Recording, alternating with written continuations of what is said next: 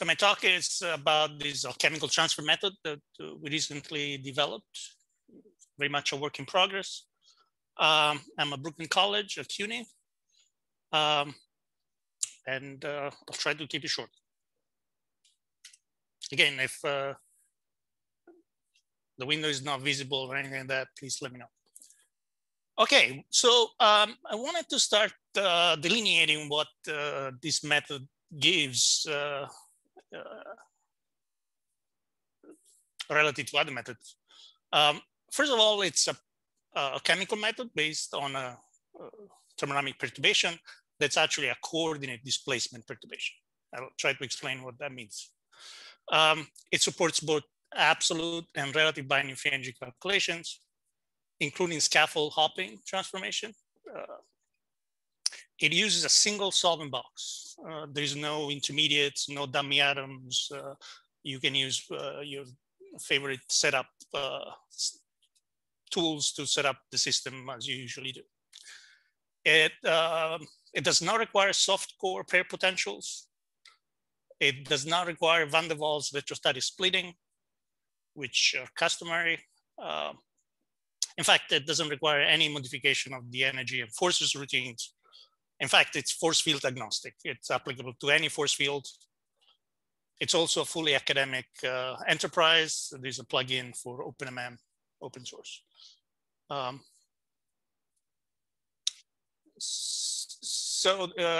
These are major claims. I'll try to explain what we mean and what the limitations are. Of course, there are limitations, as everything does. Before time goes, in fact, I should start my, goes away from me. I want to acknowledge the people who actually did the work in the past few months, which are the graduate students in the lab at Brooklyn College, Shinam, Solmaz, and Joe. Solmaz, Shinam Kutten, Solmaz Azimi, and Joe Wu. Again, they did pretty much all the work that I'm going to be presenting. I also want to acknowledge Rajat Pal at Silicon. A lot of the work builds on his PhD work.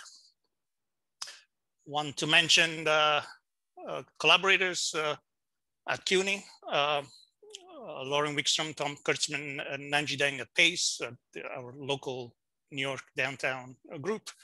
Also mention Ro Levy in his lab at Rutgers about 10 years ago. The first baby steps were taken towards the results I'm gonna tell you about.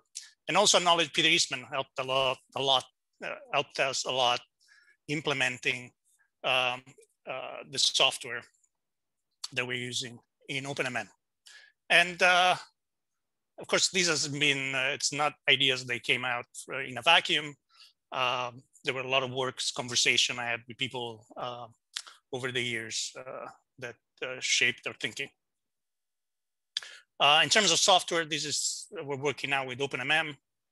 We use Schrodinger tools and Amber tools to set up our systems, like I guess many do. Okay, so I will try to explain. The approach, first of all, is based on the general idea of an alchemical transformation that changes a potential function in this notation. It connects the potential function related to the bound state to that of the unbound state through an alchemical potential. I think everyone is familiar with this. What it's, I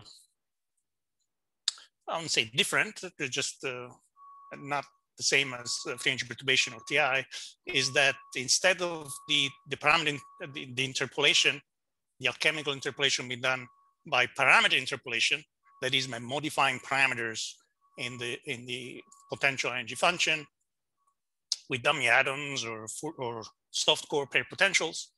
The transformation is done by energy interpolation.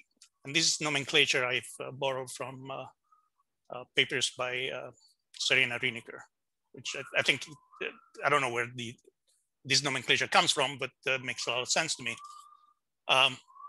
ATM uses energy interpolation. So the lambda dependence, in a sense, it's outside the energy routines.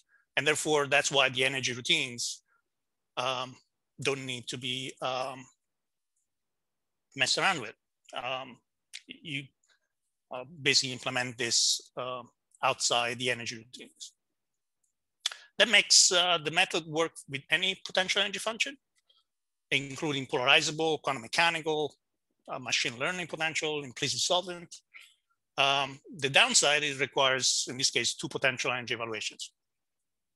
I should also say that in this schematics, I'm suggesting a linear interpolation. It doesn't have to be linear. In fact, it rarely is. But this was just a simple way to represent the energy interpolation idea as opposed to parameter interpolation. Okay, so the perturbation that relates the reference potential of the bound state in this notation, U0, to the perturbed potential function is a coordinate displacement of the ligand in this case. So we construct the, and this is the core idea of the method, we construct the perturbed potential energy function by displacing the ligand by a constant fixed displacement vector. And this is done at every MD step in order to evaluate the alchemical potential in function. I was trying to make a video to explain the idea that this displacement occurs at every MD step. The reference and perturbed potential energy functions are evaluated at every MD step in order to be later merged together with the forces to go to the next MD step.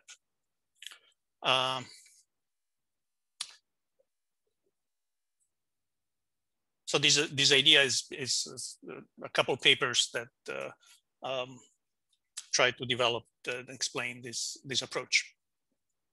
So of course the benefit of this is that it's a straightforward way to do perturbations. Changing coordinates is probably the easiest thing you can do in a molecular dynamics code. Coordinate velocities are probably the ones that can be more easily changed, and that's why this methodology is streamlined the way it is. This idea of a displacement as a perturbation can be fully proven mathematically using statistical mechanics. In that case, it takes the form of a change of variable. Of course, I don't have time to go into this, but this is a very rigorous proof that this is a valid thing to do.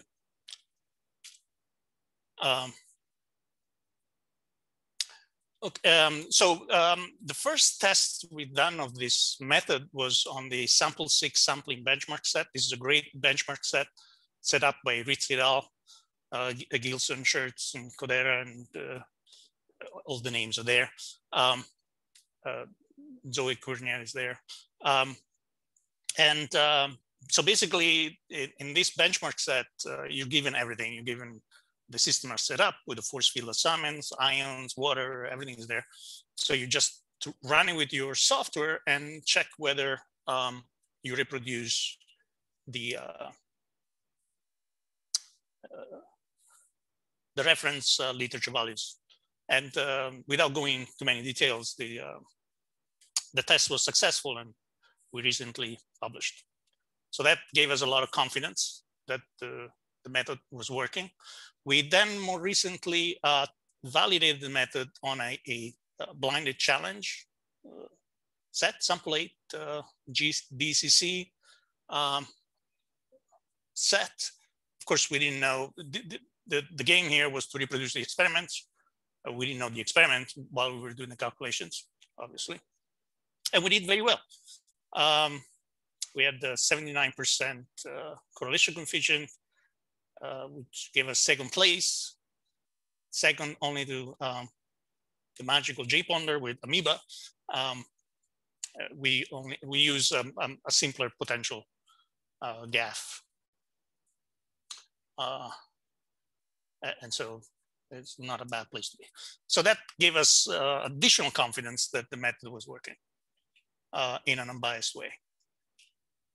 There are lots of details that I'm skipping over that makes this displacement perturbation actually work. If you just deploy it as is, it would not converge. So there are several tricks. that we do. First of all, there is a version of softcore that deals with the endpoint singularities. Without going into many details, encourage to read the paper so I can try to answer questions. The softcore, that means the function that addresses the singularity, endpoint singularities, is built into the alchemical function. And this is an idea that it's not unique to this method. This approach, which is based on capping the largest perturbation energy one can accept, first of all, is rigorous, can be shown mathematically. Also leads to this non-needing splitting the van der Waals and electrostatic steps. So we don't need to decouple charges differently from Lennard-Jones or other terms. There is an intermediate. It turns out that we cannot go directly from the bound state to the unbound state. We have a thermodynamic cycles that connects the bound and the unbound state to a common alchemical intermediate, which is this funny state in which the ligand is interacting at 50% strength in the binding site and in the water bulk. And then the binding free energy is, the absolute binding free energy is obtained by taking the difference of those two free energy changes to go to this alchemical intermediate.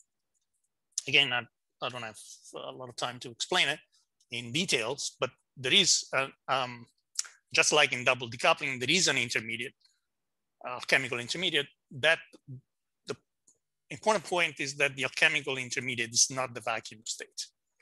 And I think that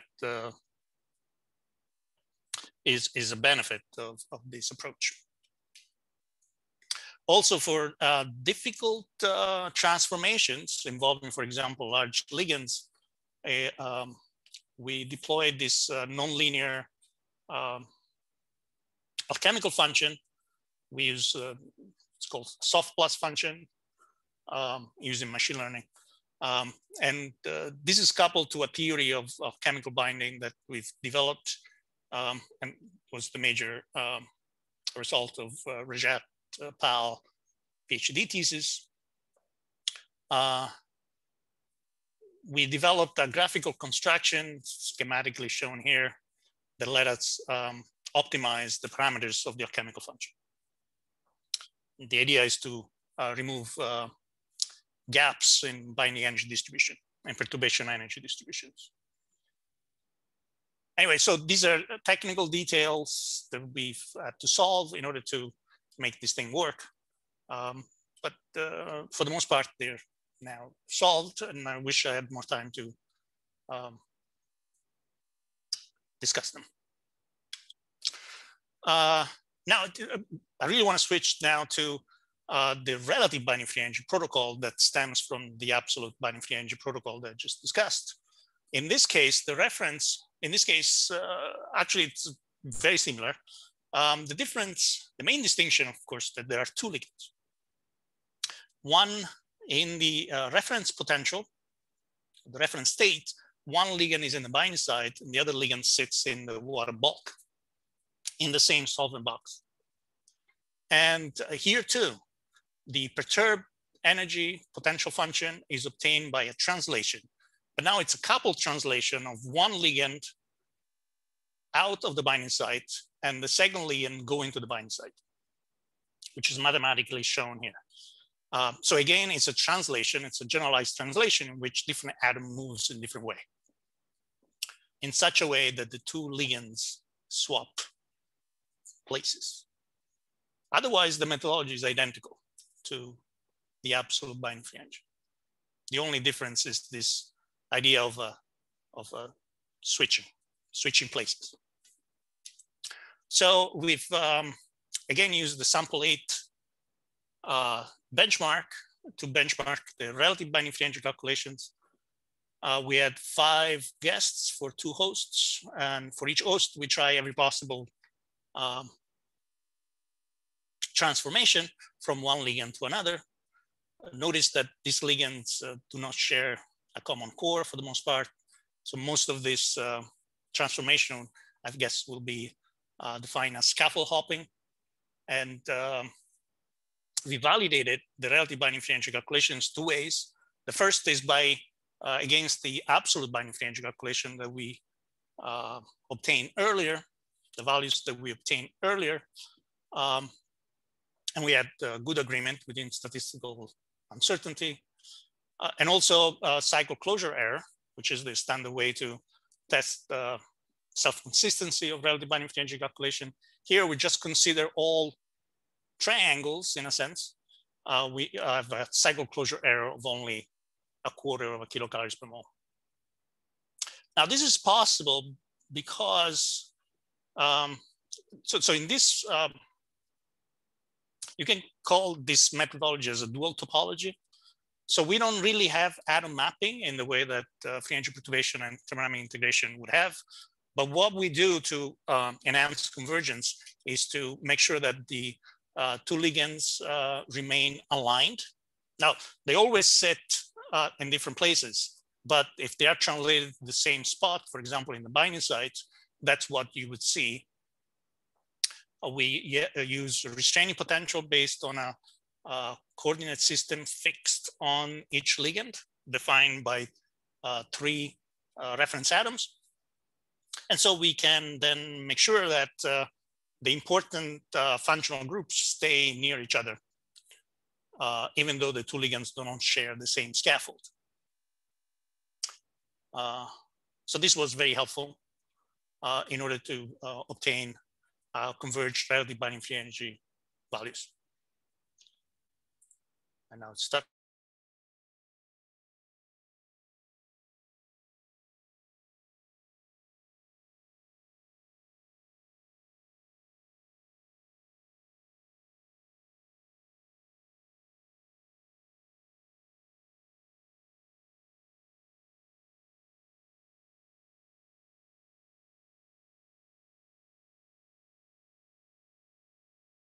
Proven from statistical mechanics. Technical problem. Oh yeah, it starts again.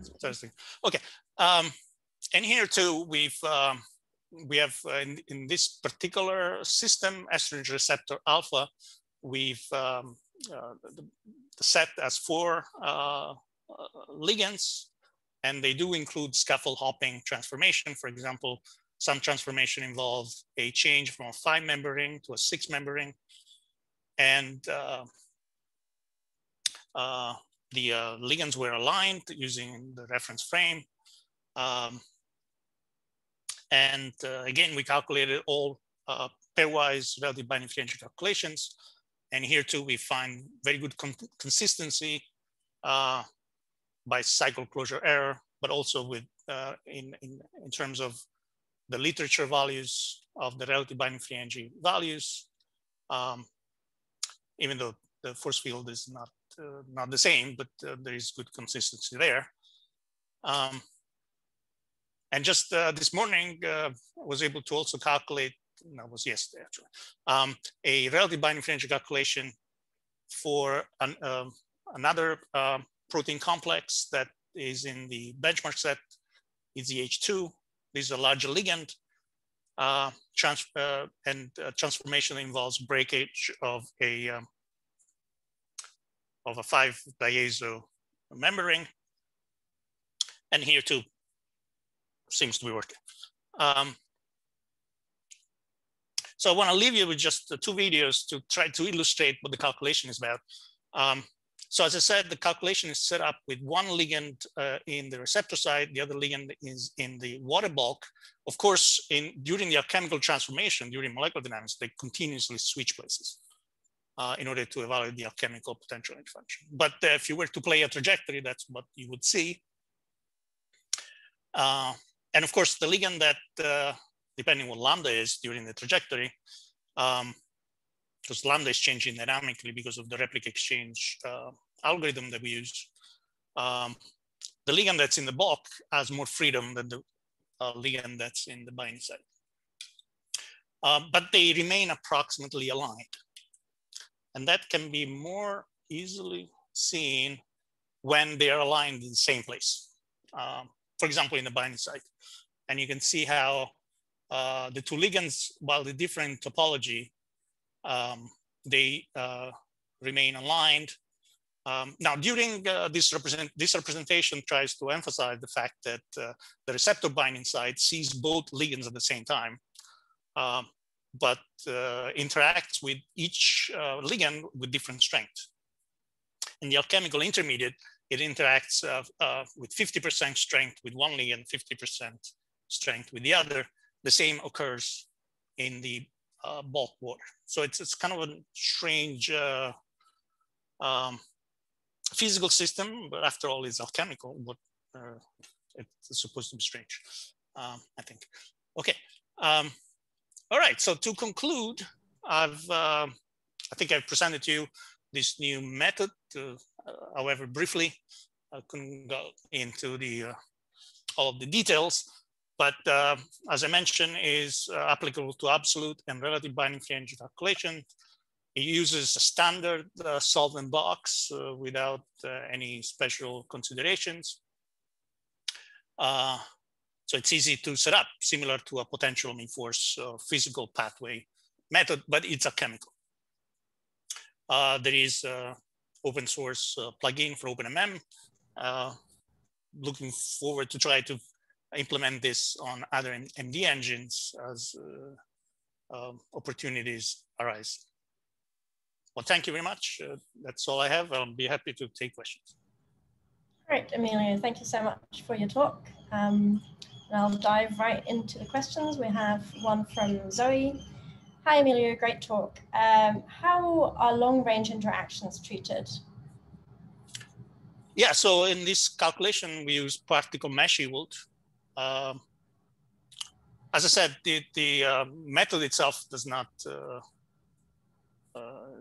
it's not different if it had been some other underlying force field being used. But in the calculation I've talked about is particle mesh yield. Yes, I think that was relating also to a question that's also in the Q&A. So we're seeing here that the molecule is at the edge of the box. So how would that be treated then with you know, with the replicas of the simulation with the periodic boundary conditions? Yeah, so in periodic boundary condition vision of this, you will have infinite number of boxes with the, if you want the receptor at the center of each cell, and the ligand, when it sits in the bulk, is at the most distant position, is at the vertices of these cells. We do that, it doesn't have to be, but when we do that is to make sure that the ligand in the bulk is as far as possible from any of the copies of the... That it won't exit and re-enter, that's actually... Well, it's a three-dimensional periodic system, so there is no entering and exiting. There's no outside. I'm not sure how. But this is no different from a standard molecular dynamic simulation with periodic boundary condition and minimum image convention. When the charge changes? Well, there is no charge change because for example, in relative binding free energy calculations, the two ligands sits in the same box at the same time. So it's only the coordinates that change during the perturbation, not the charges. So there is no way that the charge of the system could change. Okay, great, thanks.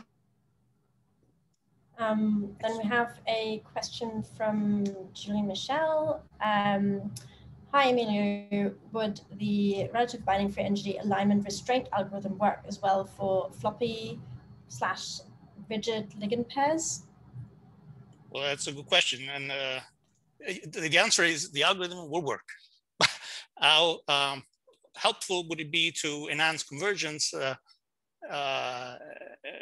It depends on how different the two ligands are and how floppy they are. The statistical thermodynamics tells us that we can only restrain with this method 6 degrees of freedom of the two ligands.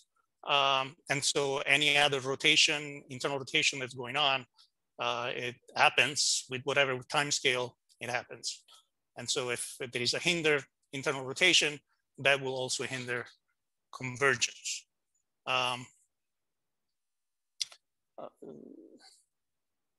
So when two ligands are very different from each other, the alignment idea will not be able to completely solve the problem, and it might be just better to, in those cases, to do two absolute binding frequency calculation, take the difference. So that's no different from what you would expect with conventional methods.